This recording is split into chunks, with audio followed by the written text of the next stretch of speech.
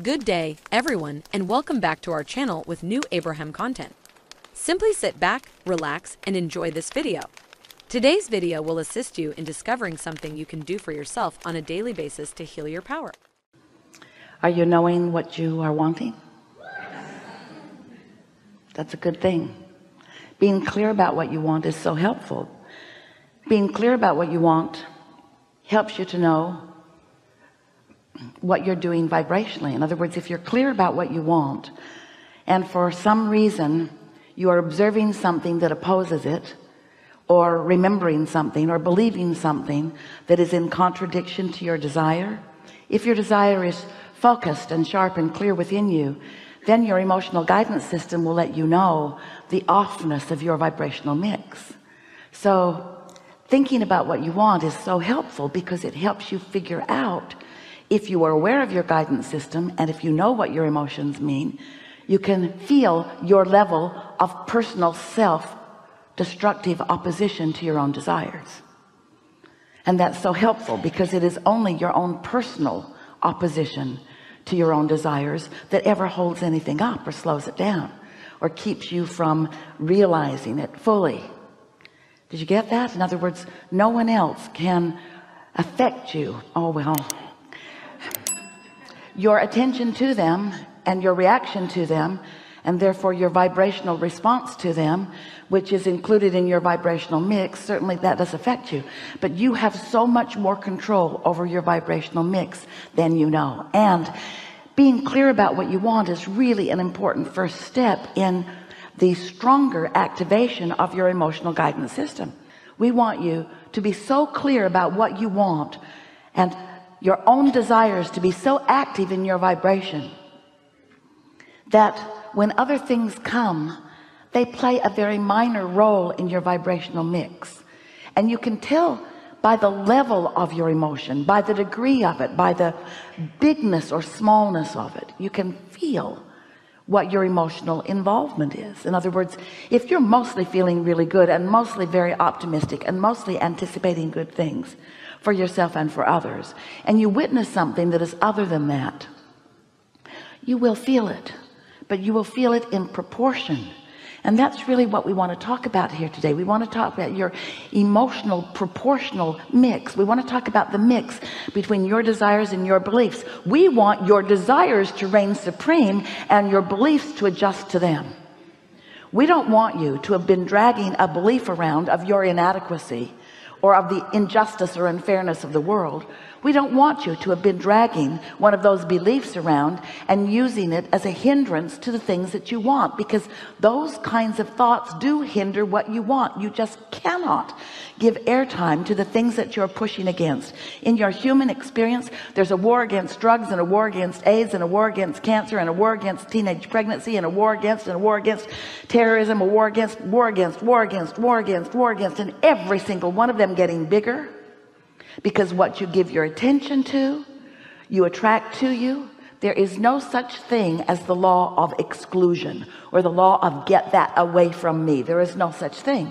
There's only the law of attraction. So when you look at something you want to be in your life experience and you give it your attention, the law of attraction is this powerful law that is the manager of the vibrational mix. And you are a vibrational being. Do you know that? You are vibrational first and foremost, and those vibrations turn to thoughts, and those thoughts turn to things. And yes, you live in this world where there is such wonderful manifestation, and by that we mean manifestation that you can see and hear and smell and taste and touch.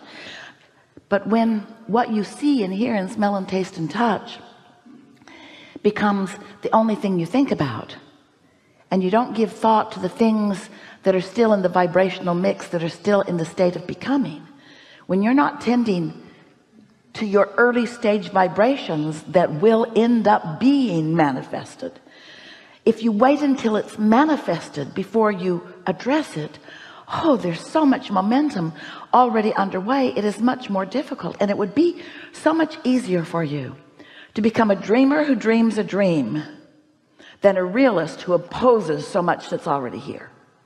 Your opposition to what's here messes up your vibration. You're dreaming of what is coming, and We have a little disagreement there, because you think that what's in the vibrational mix that you cannot yet see or hear or smell or taste or touch, a little bit like the baby in the womb, although you do have your devices that let you see it, but it's not the same, is it? The baby in the womb is not the same as the baby in the arms. It's a different experience. You know that it is. Let's not nitpick over that. But you have this vibrational womb, so to speak, where there are so many things in the gestation process. They're in the state of becoming. And if you will dream about those and plan for those and think well of those and anticipate the unfolding of the things that you want, that life has helped you know that you want, if you would give your attention to those things that are in the process of becoming, and that's where we're nitpicking. You think it's becoming, we know it's become. And you say, well, Abraham, you think it's become because you're willing to look into this vibrational reality. You even named it. You wrote 2 books about it. You call it the vortex. You want us to believe this thing we cannot see or hear or smell or taste or touch. You want us to believe it, and you want to call it present tense. And as a human, you say to us, it's hard to call something that we cannot yet see or hear or smell or taste or touch, and no one else can either, reality. It's hard for us to accept the isness of that, but you've got to. You must accept the isness of what is in motion, and you must allow what's vibrationally underway to evolve and become that which you can then see and react to. We cannot talk about reaction without talking about law of attraction, because your reaction is because of law of attraction. So it feels to you like what you're reacting to is a circumstance, or maybe what someone said, that you're reacting to the condition. But really what you're reacting to is your vibrational habit that caused the condition. And so what we would like you to do is to learn to react to the vibration before it's a condition. In other words, we want you to react. It's like if you're driving and the bumps on the road let you know that you're going off the road into the ditch. We want you to react from the information. And so getting yourself in alignment is about reaction, isn't it? It's about using your guidance system. How could anyone effectively use their guidance system if they're not reacting to the guidance or adjusting to the guidance? So when you talk about reacting, if you are talking about reacting to a comment or reacting to a situation, we want to say it's natural that you would. It's just a little too late, because once it has come so far that you're having that experience, of course, then the reaction becomes part of your experience. So it really is about catching it earlier. It's about caring about the way you feel and catching it as early as you can. Yes. We've been talking a lot about inspiration, but we want to remind you all here today that that feeling of inspiration is that feeling of being called. It's really a feeling of momentum. So you can be inspired from the receptive mode, from the receiving mode, from source, or you could be inspired from your resistant mode, from trouble. In other words, sometimes if someone is behaving in a way that causes a reaction to you, you feel like responding in the way you do. And so you are inspired, you might say.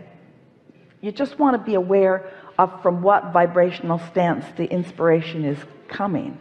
You see what we're getting at? So there is no way around this other than to consciously acknowledge what the receiving mode feels like.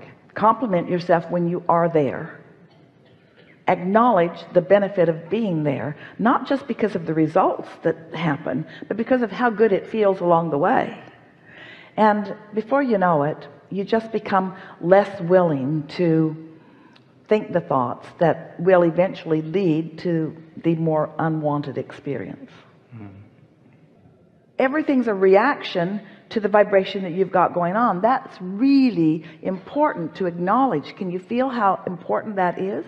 So in this continuum of reactions, you just got to decide, to what do you want to react? And what vibration do you want to practice to which you know the universe will respond or react. And so someone sort of has to break the evil cycle. We're being playful with that word, because otherwise it's just a chain of pain. And someone has to decide, wait a minute, I'm not going to go the way of this momentum. I'm going to do something else, but I can't do it right now because the momentum is taking me. So I'm just going to take a hiatus from this conversation or from this topic, and I'm going to focus upon the things where my reaction and the universe's reaction to my reaction is what I want it to be. So let's not condemn reaction. Let's call it a natural consequence of the vibrational universe in which we are all focused. And instead, let's just talk about getting better at focusing and better at sending a signal to which the universe is going to react. And just be playful about it. That's really important. Esther started playing a game with herself where when wonderful things would happen, she would say, I did that. And when not wonderful things would happen, she would say, I did that too. Because there's something so empowering about accepting that you are doing it all and the universe is reacting to you.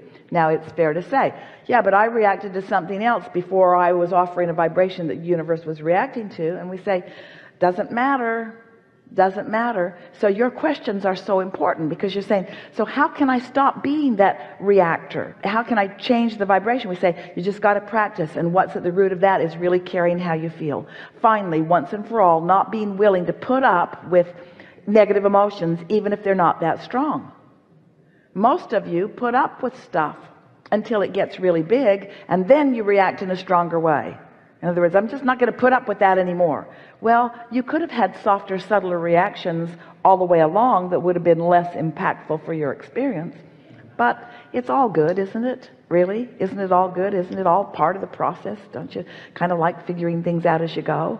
And so maybe the strongest thing that we'd like to say to you is, if you can resist the temptation to beat up on yourself about things and just say, well, this is good, or I needed that, or that was good clarification for me, or I'm glad that happened because now I understand this, or now I've put more into my vortex, or in other words, just find a way of making peace with yourself. Do everything you can to make yourself feel better about yourself. We think journaling is nice, but we would use our journaling to emphasize our momentum. We wouldn't use it so much to try to get momentum going as we would when we recognize that we feel good, to just keep it going and maybe practice the feeling of it longer. What happens with people sometimes is that in the examination, they introduce more resistance than is necessary. You just have to be aware of how you're feeling when you're doing it. Nothing in and of itself is ever right or wrong. It's how you're feeling about it while you're doing it that really matters. And so if you're just really frustrated or discouraged about something, we wouldn't journal about it, because all you're going to do is enhance and sort of solidify the vibration of resistance.